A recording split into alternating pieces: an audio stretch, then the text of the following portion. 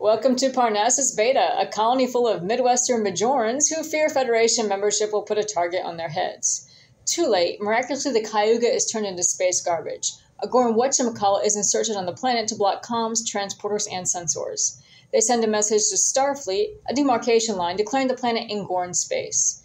April and company say they want to avoid a Gorn war. Pike brings out a crate of Gorn gear, covers the shuttle in space debris, and Ortegas takes a team down to Parnassus. Not just Captain Patel and the colonists, they find Scotty, who establishes the Gorn reacted to solar activity, invading because of sunspots.